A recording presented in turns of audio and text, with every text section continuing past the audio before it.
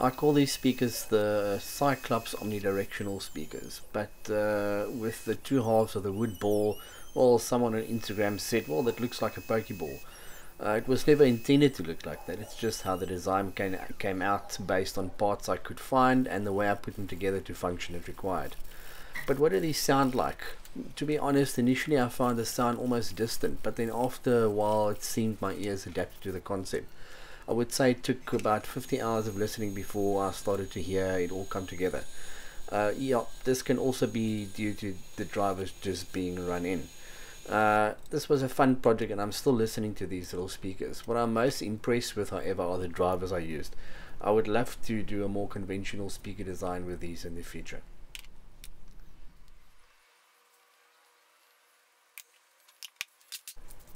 This is my first time designing and building an omnidirectional speaker. I've also never heard one for myself playing. People say they show great sound staging but don't always image well. As always, these things are relative to your room and the speaker placement in that room. So this project is an experimental design using what I believe to be very good speaker drivers. As a matter of fact, the Foundtech FE85 3-inch driver must be one of the best 3-inch drivers I've ever heard. It's fast and clear, and any instrument just sounds natural playing through it. Truly remarkable for such an inexpensive driver.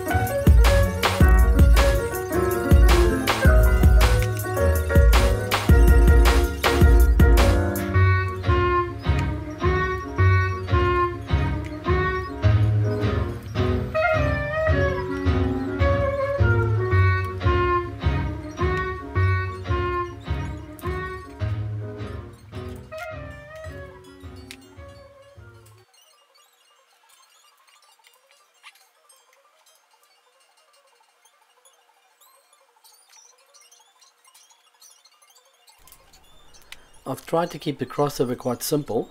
The woofer runs without any crossover. It's got quite a clean frequency response across its entire passband. The Foundtech 3-inch driver runs a first order crossover at run about 600 to 1000 Hertz. And then the tweeter is crossed over at about 6000 Hertz, and that is a third order high pass crossover.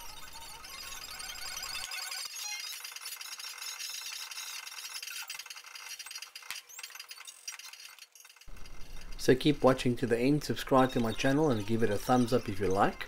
And thank you for the support you all have shown since my channel started just over a year ago.